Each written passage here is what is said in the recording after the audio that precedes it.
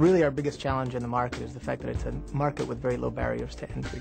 There's a lot of low-cost producers out there, and what we need to do is provide not only a very good quality product, but also quick delivery. That's the only way that we're going to stay ahead of our customers, and that's what we try to do specifically. We have a very active website, we have a retail presence, we have a very good wholesale presence as well, and those tend to be different business models, but we wanted to run them under one roof. The previous system that we were using really didn't address the explosion in the web business, particularly from a data record side. We started getting thousands of orders that we had to get out, and the system was built on a wholesale platform, which is really not made up to ship 60, 70, or 80,000 customers. That's what the website does.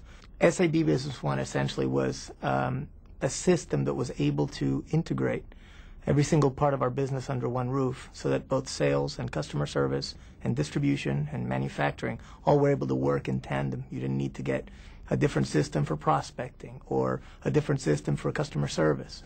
They all seem to work in tandem together, and so the data flows much faster. With SAP Business One, we essentially tackled three areas. One, which was the web area, to give us much better information in terms of the shipments and the orders that went out to individual customers, which we weren't able to do before. On the wholesale side, we deal with a lot of independents that don't really have sophisticated software.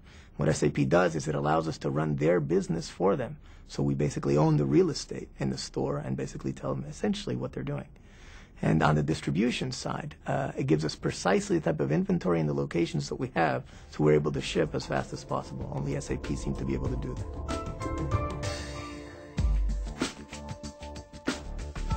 What SAP Business One does is it really allows you to track specifically the performance of each individual salesperson and also each individual product, down to the last bit. So it makes the performance of both the sale and the margin, which is really what pays for everything else. It makes it very crystal clear in SAP. That has not been the case with other software packages. They're always there if you have a problem. They're always there if you have an issue. You find an issue, they fix it.